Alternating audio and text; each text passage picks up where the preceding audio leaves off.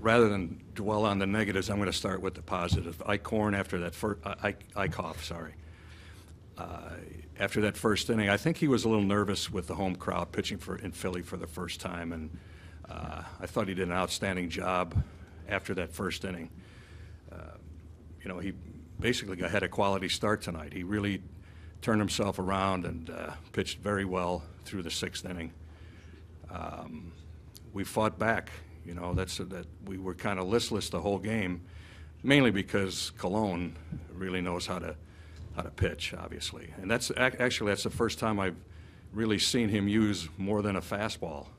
He generally just cuts you up with the fastball, but he used all his pitches, showed better velocity than I've seen from him. He's a professional, he's a veteran pitcher. He really held us down, but we fought back, made a game out of it.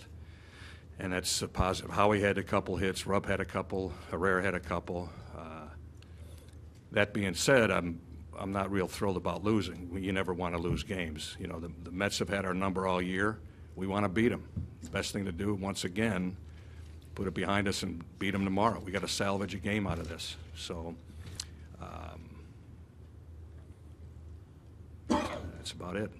Guys, there's a lot of strikeouts the last 2 nights. Is that more of their pitching or your hitters?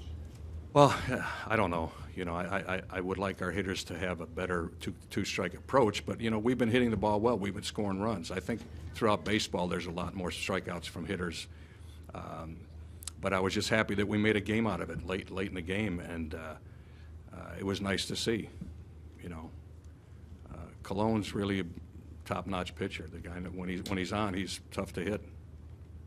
What did you see if you're pitching the first inning? I think the Mets only had really one really hard hit ball, but his location was off, and 40 pitches. You've had to be thinking he might get 3-4 innings. For sure, I was getting nervous because we've had a strapped bullpen. We can't keep going to the bullpen every night as much as we do. But one ball was hit hard, the ball by Kadire. Obviously he wasn't himself. He wasn't the guy in that first inning that we saw in Miami. But after that first inning, he's the same guy we saw. He really broke out a good curveball, good slider. He was hitting spots, and it was nice to see him battle back like that. You think if your center fielder catches that thing, he settles down? Could be.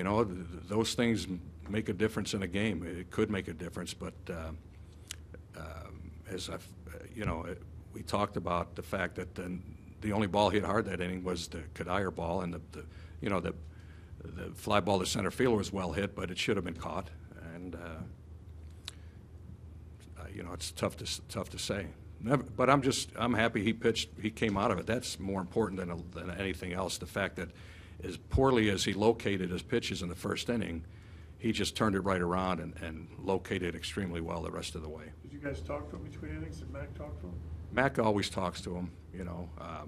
I don't know what he said to him, but he's a pretty solid guy. He doesn't really need reinforcement in that way. I mean, he's got a lot of confidence.